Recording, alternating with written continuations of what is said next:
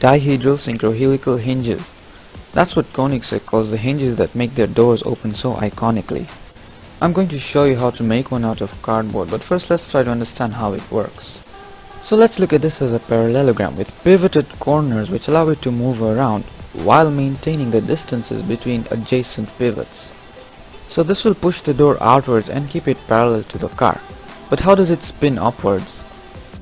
Well, when the parallelogram moves, notice how there's an angular displacement at the corners. That is, a torque is generated. This input gear will utilize that torque and transfer it onto this output gear, which will turn the door on a vertical plane. So let's get started. So first let's cut out two arms shaped like this. The holes are 60mm apart and we're going to glue them together with some space in between. This space has to be more than enough for the gear to fit in. You'll need two gears of ratio 3:2, meaning that this one is 1.5 times bigger than this one. I made these gears myself. It's just a circle with a hole in the middle and the teeth are made out of small pieces of cardboard which I bent and then just glued into place. Okay, glue the larger gear onto the arm. Make sure the holes are aligned. Then we're going to trim it down because quite frankly, we now needed the whole gear. Now we need to make something small that's going to hold a smaller gear, and a way to do that I found is to cut out two very tiny squares with holes in the middle and then gluing them together with a square frame in between. Again, make sure the holes are aligned by passing an axle through the holes and adjusting it before the glue sets. Now we can trim the axle, and because it's made of plastic we can place the edges next to a flame and that'll seal it all in.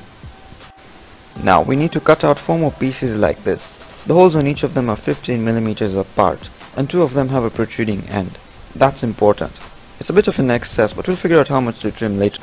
So you temporarily assemble it like this, and what you need to figure out is how far down the protrusion you need to glue this smaller gear so that these two gears can mesh nicely. So we can confidently glue the gear in between the protrusions, and now we can reassemble the whole thing. Align the holes and another plastic rod will pass straight through. Before moving forward, I've added little support in between these arms to help keep them parallel, and this little ring here is pressing the jig upwards to position the gears for a good mesh. And it's surprisingly smooth for a structure made out of cardboard. So creating this corner with all the gears was the trickiest part. From here on, it's fairly straightforward. So we'll attach these remaining 2 pieces on the other side like this, and then we'll make one more arm that's bent like this. And you're probably wondering, doesn't that affect the parallelogram?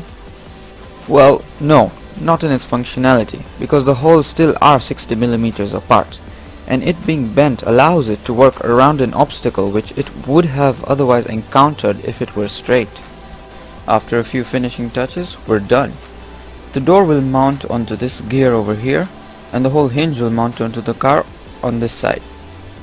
And the hydraulic or spring or whatever it is that actuates it will push against the arm over here. And as you can see, it works. So guys, I hope you found this video useful. Feel free to leave me some comments below. If you want to see other cool stuff that I made out of cardboard like the 67 Camaro, click the icons on the screen or look for a link in the description. I'll see you guys next time.